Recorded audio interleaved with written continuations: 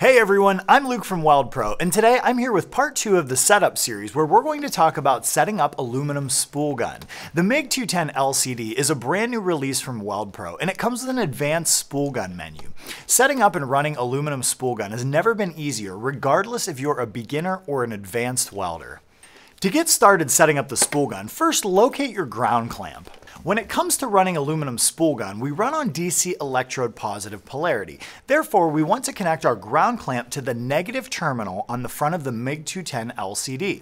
Go ahead and insert the DINS connector into the negative terminal. Rotate clockwise about 90 degrees. This will ensure a secure connection.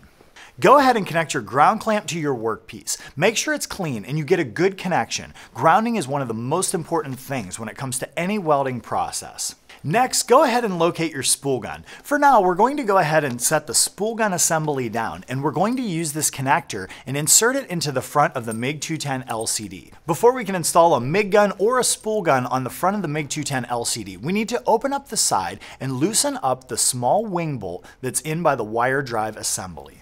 Doing this will allow this sleeve to slide freely into the front of the machine. Now that our bolt is loose, let's go ahead and insert the spool gun connector into the front of the MIG210 LCD. This should slide in very easily, and if you have to force it, you may need to loosen that wing bolt just a hair more. Go ahead and retighten that wing bolt now to ensure a secure connection to your spool gun.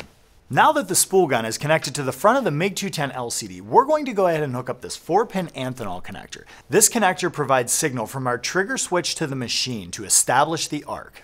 Now that the spool gun is connected to the front of the machine and our Anthenol connector is hooked up, there's one more connection to make. The dongle that feeds the wire feeding unit needs to be connected to the positive terminal on the front of the MIG210 LCD. Running the aluminum spool gun requires that you set up argon shielding gas. We're going to go ahead and connect the flow meter and gas hose to the back of the machine now. The gas hose is a ball and socket design, so it won't require any Teflon tape. Simply install the threaded connector and tighten it down with a wrench. Be sure not to over tighten. Next, we need to install some Teflon tape on the threads on our flow meter.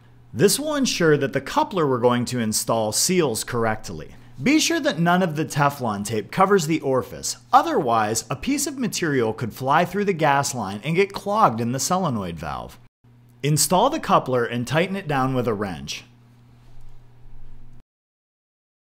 When installing the gas hose into the bottom of the coupler, you won't need any Teflon tape. This is a ball and socket design, and you can simply tighten it down with a wrench. Proceed by installing the flow meter to your mixed gas or argon cylinder. Be sure that the flow meter is in the vertical position. This is important for accuracy of gas flow measurement with the ball. Go ahead and tighten the fitting down for the flow meter using a wrench.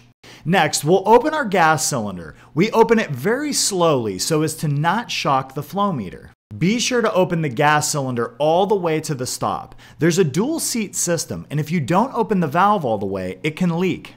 With the machine energized, squeeze the trigger on the MIG gun. This will open the solenoid valve and start the flow of gas.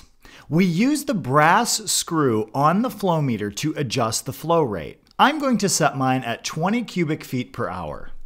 Now that all of our accessories are connected to the MIG210 LCD, let's take a walk through the menu and show you some of the adjustment options on the aluminum spool gun. Once you're in the aluminum spool gun menu, you'll be prompted to select a 40 or a 50 series filler material for your aluminum spool gun. I'm going to be running a 4043 series aluminum filler material, so I'm going to go ahead and select the 4043 selection on the screen. Next, the machine will prompt you for material thickness. If you don't know what this is, you can go ahead and set it to the maximum. But if you do know what it is, the machine will help make recommendations to your welding process that will make you more successful. Once we've gone through the menu and set our series of aluminum, we're now ready to make wire speed and voltage adjustments on the front of the machine.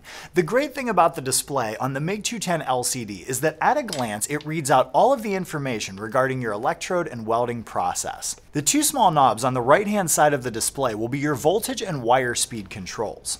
We'll have more information on dialing in voltage and wire speed during the actual aluminum spool gun welding videos, so stay tuned for that.